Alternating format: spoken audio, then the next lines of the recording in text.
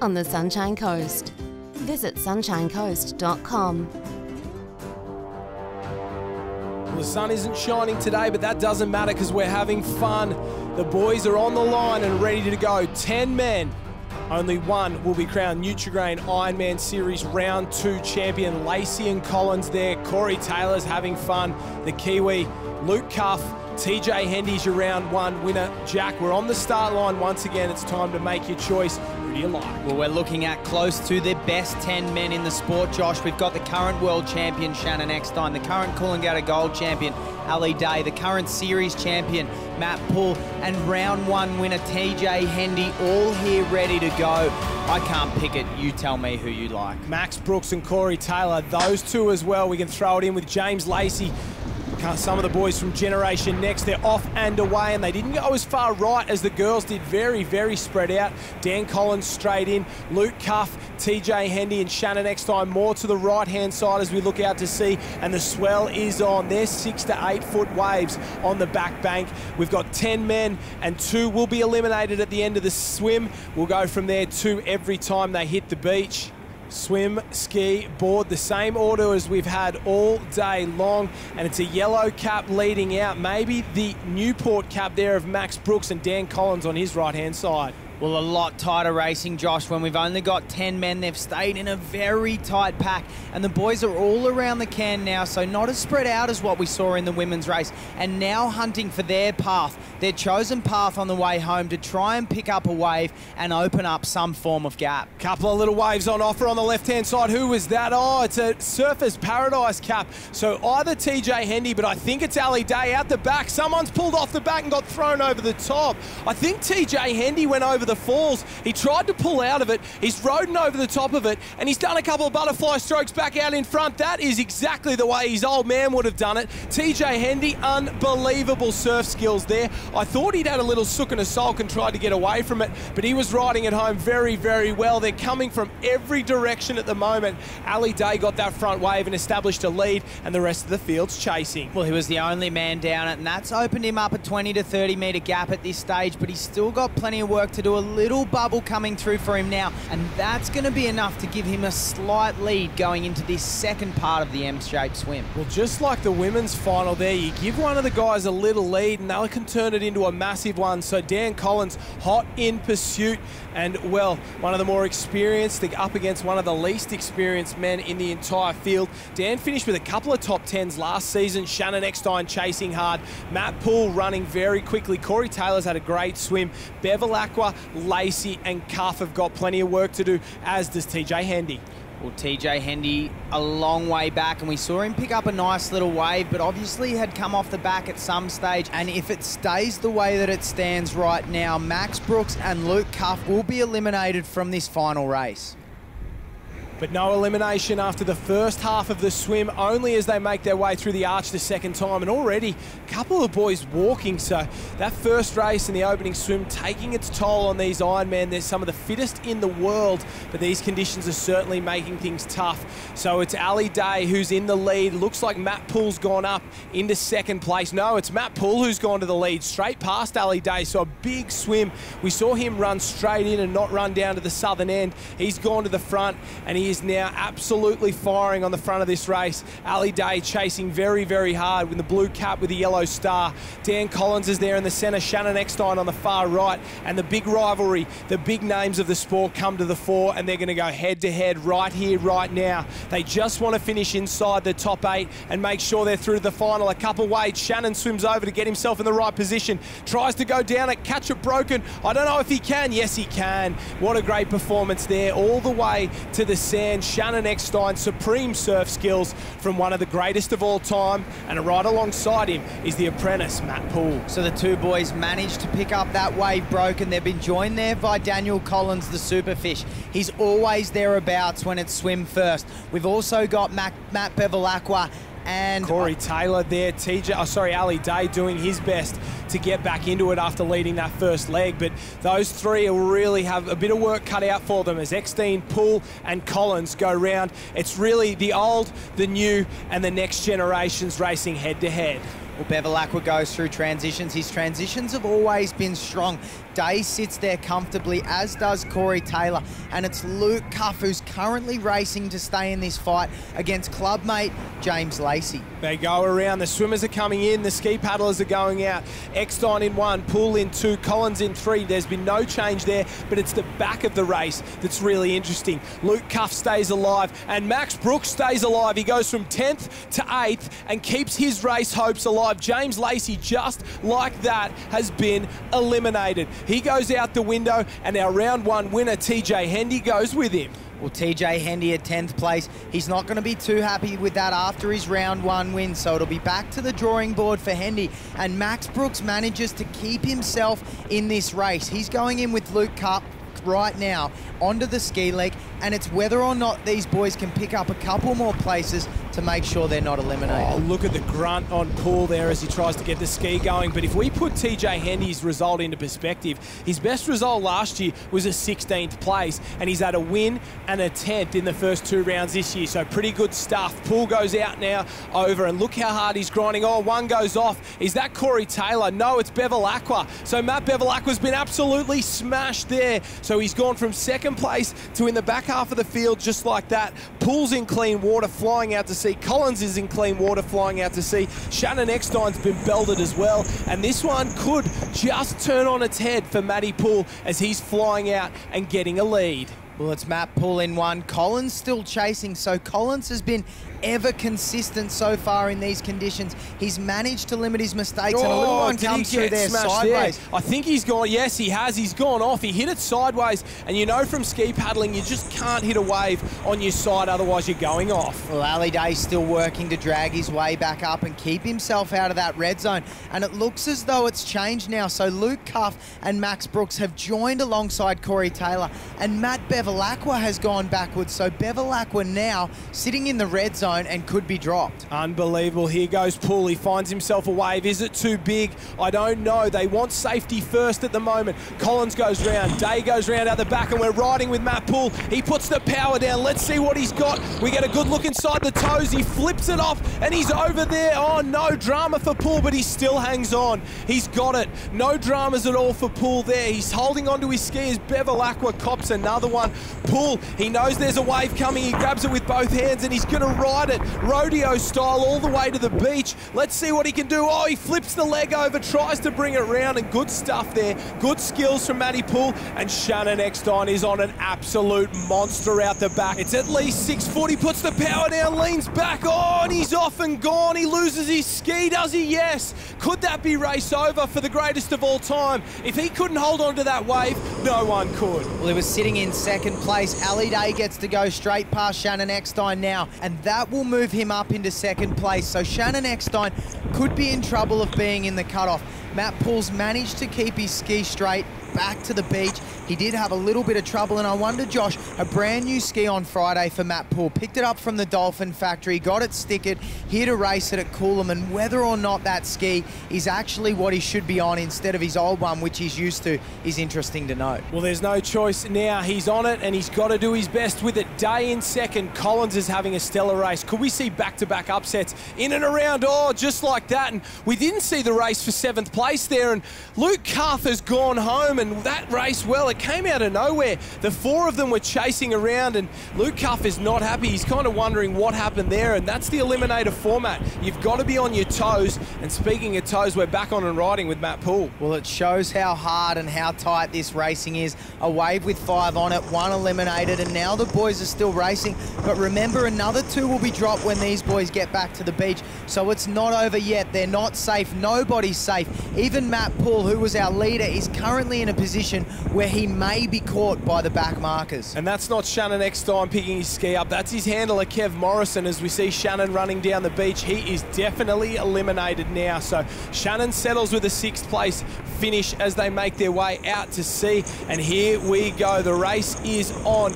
Ali Day pushes up and over. Oh, he takes a big breath as well. A little bit of fear in the eyes of a couple of these boys as Max Brooks, the silent assassin, he was at the back early on, worked his way in. He goes goes up and over a wave there as Corey Taylor goes up and over. Matt Bevilacqua gets pounded again. It is not his day. He has been smashed. Corey Taylor's off. Ali Day goes up and over on the right, and Dan Collins is going backwards. These four at the back, they're in trouble. Well, Ali Day managed to stay on his ski and head further south to the right-hand side of the screen. That was enough for him to get around and now put himself from about 5th or 6th place up into 2nd or 3rd. So Ali Day has got the skills. He's managed to keep his ski straight, and now the boys are heading to that can. Matt Poole out in front, Max Brooks in 2. It's Ali Day in 3rd with Corey Taylor sitting in 4th. And Matt Bevilacqua and Dan Collins have a lot to do if they're going to get back into it at this point. Poole's lead has been obliterated. He had 50 to 100 metres. It is now 5 to 10 metres on 3rd place, and Max Brooks is breathing down his neck. He's found a little runner, Brooks. He's gone to the left-hand side on the blue ski. Will he push over the top? I think he will. Poole's definitely on it on the right-hand side. Brooks goes down it as well. They straighten him up. Let's see if they can hold him to the beach. Getting a wave is one thing. Keeping it upright is a completely different story. Well, the boys are managing to hold it straight at this stage, but the wave hasn't broken, so it starts to peak behind them. Poole puts the power down. He's got the ability. He's put his ski out in front, and that's exactly what he needed to do. Max Brooks has done the same, and they've managed to negotiate the cool and break as Ali Day pushes down one out the back. Ali Day's got a wave and kept his hopes alive. Corey Taylor's on an absolute bomb as well. He's taken a chance, a massive risk. It'll be break or bust here for Corey Taylor, and I don't know how it's worked out. We'll wait and see, but Poole is up and Corey Taylor is swimming out the back. We can see his ski upside down. It looks like a race in 3 at this point. Max Brooks goes to the lead. Matt Poole's in 2nd place, and Ali Day, he's not in this race, but he's close enough if he's good enough. Well, we currently have 6 men. We're looking for the top 4. Max Brooks takes position 1. Matt Poole will be in 2. Ali Day 3. Who will be our 4th person? Who will carry on and still have the potential to finish on the podium? Well, Corey Taylor got absolutely smashed. Matt Bevilacqua got pounded as well. Dan Collins has been creamed. It's whoever can survive, get themselves around, and it's Bevilacqua. Bevilacqua had to roll 3 or 4 times on that ski, but he's managed to keep his race alive and got at least a top 4 finish. Let's see if he can catch any of the field. In and away, Ali Day. So we got 3 on the boards. Bevilacqua survives. He's got plenty of work to do, the Tasmanian. He is a long way behind, Josh, but he's putting in a huge transition for Bevilacqua. He knows if he wants to finish in the top 3, he's got a lot of work to do, and he's currently 150 metres behind Max Brooks and Matt Poole, who are our leaders out in front. Bevilacqua picks up the board. He enters the break for what could be the last time, unless he can put himself into the top 2. Well, what about the company that Max Brooks is keeping? 3 race winners, 3 series contenders, 3 guys who you think are at the peak of their power at the top of the sport, and Max Brooks, the young gun. He's leading Generation Next. He wants to turn Generation Next into Generation Now, and he's showing that he's not afraid of reputation or any of these other guys. He's in the thick of the action at the moment as Ali Day leans up and over. Corey Taylor calls it a day there. A 5th place finish for Corey is one of his best results ever in the overall series. Only a couple of top 10 finishes for Corey, so a great job there for him, and he lives to fight another day. The boys are making their way out, and Bevilacqua, he's getting back into it.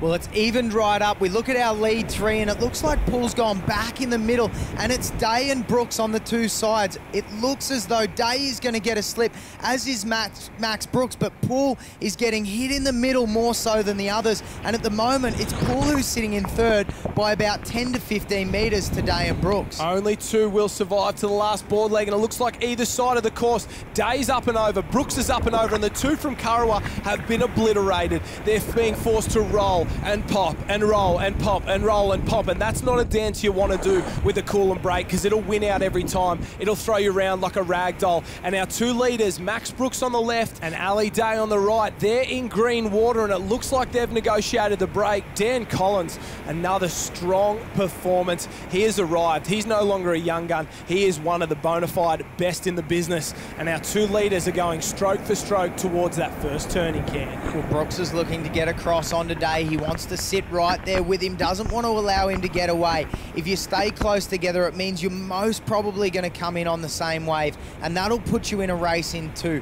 Bevilacqua and Poole, we can't see them on the screen at the moment. It's all about Brooks and Day at this stage, and the boys from Kurrawa have got a lot of work to do if they're going to put themselves into the top 2 and have a chance at taking this race title. You think they'd be working together as well. You know that they've just got to get in the top 2 and keep your race alive. And Ali Day, well, he gets a runner that could turn into a wave. And wow, just like that, the gap opens up. Max Brooks responds. Matt Pools turns the can and he just struggles to get round ever so slightly. He's already looking for a wave. Bevilacqua's on the guts as well, trying to get around, just trying to get himself back into it. Brooks gets a wave. Ali Day misses it. We're back into a race in 2 on the front. And I think Poole and Bevilacqua, they're going to be racing for the podium.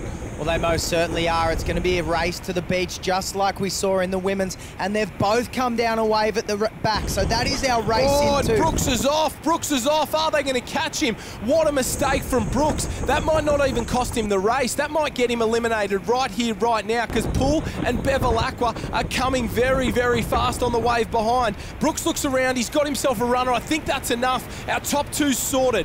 Ali Day goes into the final leg. Max Brooks alongside him, and here we go. We're into the final stages. This is the race for 3rd place. Poole and Bevilacqua. Poole and Bevilacqua. Who's going to finish on the podium? Poole's got the inside run. Poole'll sneak in and around. I think that'll be enough there. Oh, the push and shove. They drop the boards, and that is that. Poole gets it. Bevilacqua will finish 4th. Ali Day still leads, and Mac Brooks is the only man who can steal this win back off the lad from Surfers Paradise. Well, Ali Day is now going out for the very last time. If he can negotiate the break well enough, Matt Poole, will he be happy with the 3rd place? He's a current series champion. He has a look around, a tough day of racing. You've got to be happy with the way you've performed out here at Coolum. And Max Brooks still has plenty of work to do. It's not over for him yet. He could find his first ever race win. Well, I don't know if Matt Bevilacqua knows he's out. He looks like maybe he's going for a warm down, or I don't know what's going on, but leave him alone, Bevy. You're out of it. It's time for Ali Day and Max Brooks to go head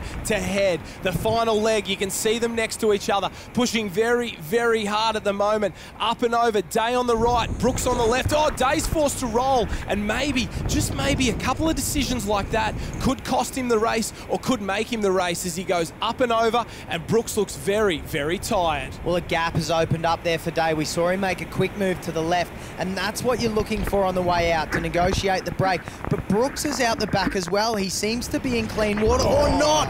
Brooks has had to roll one, so that could cost Brooks the race. If Day can get over this one clean, but Day goes under. So wave after wave, the Coolum sets are rolling through, and Ali Day is underneath his board. You got to pay to play out here, and Ali Day has been forced to roll, but he gets over this. Max Brooks gets absolutely smashed. Imagine going head to head with one of the best in the business in only, what, your 4th season in the top grade, and that's what Max Brooks is doing. He knows it's only 2 men. Ali Day takes a massive look around. He knows he's got a gap. He knows this could be it as he makes his way towards the turning cans. As Brooks, if he gets over this, he's given himself a chance. He does. He goes sideways and he falls off again. Just like that, Max Brooks, well, the door closes ever so slightly for him once again. Well, Day has done the work. He's made sure he's out in front all alone, and that's the gap he wanted. That's what he's been looking for, and now he's got a chance to turn his final turning can and head for home. All that stands between him now is the wave zone at Coolum, whether or not he can get himself back in without doing a Coolum nose stand. And Day lifts the rating. Have a look at the arms go. He's up. He's got a lift. He's extended his gap, but he needs a wave. Wow, just like that. I thought he was down that wave there. I thought he had the win, and he's put himself in the best possible position there. Brooks needs a miracle. Brooks has been valiant all day, but I don't think it's going to come. Ali Day gets the wave, and he will get the win. There is no doubt about it. He's too good to mess it up from here. Ali Day, you can see the smile on his face. He realised that that is that, and it's all she wrote. He will win round 2 of the Nutri Ironman series. He was forced to fight off not only 20 men, but to go head-to-head with Max Brooks towards the end. He fought off Coolum. He fought off the M-shape Eliminator. He gives us a little cheer here. He knows he's on top and back to best form. He won the Coolangatta Gold not long ago, and this has turned into an endurance race, and he is an endurance animal. A special specimen. Ali Day on top in round 2.